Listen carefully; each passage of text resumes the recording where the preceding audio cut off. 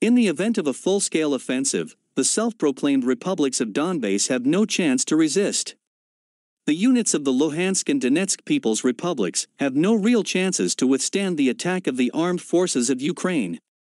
According to GRU Colonel of the Russian General Staff Vladimir Kvachkov, the likelihood that the armies of the self-proclaimed republics will be able to withstand more than 2 days is negligible.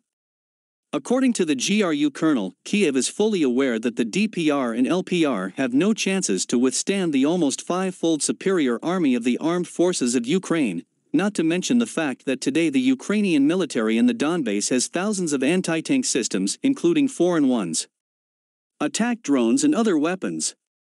Ukraine is stopped only by the fact that Russia can intervene in the situation and, given the number of Russian troops near the Ukrainian border, the superiority will remain with the republics of Donbass.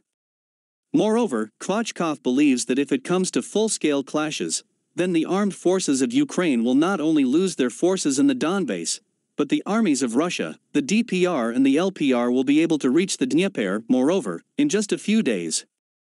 This stops Kiev from trying to go on the attack.